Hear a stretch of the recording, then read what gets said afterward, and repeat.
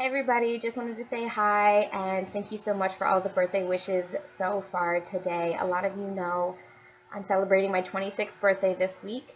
I'm also celebrating 3 years of working with Southerners on New Ground this month, and it has been one of the most transformative experiences of my life so far, and I wanted to share that with you all because it's really important to me at the start of the year on my birthday that I take a step back and reflect on what that means.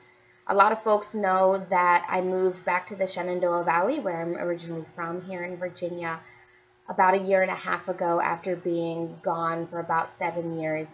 And coming back has been really, really spiritually transformative for me. And none of that would be possible without the work of Southerners on New Ground and the LGBTQ liberation that song does across the South.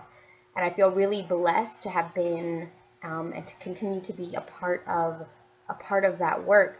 Moving back home never really seemed like something that would ever be possible, and the work that song does has made that possible. And I want to take time today and this week to also recommit myself to the next year of continuing to do work with rural and small town LGBTQ folks across the South, because it feels so crucial.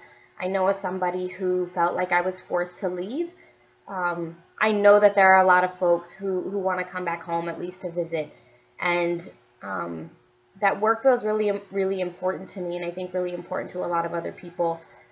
So I wanted to ask folks today, and part of that celebration and part of that reflection, to donate what you can to Song today and to today and this week.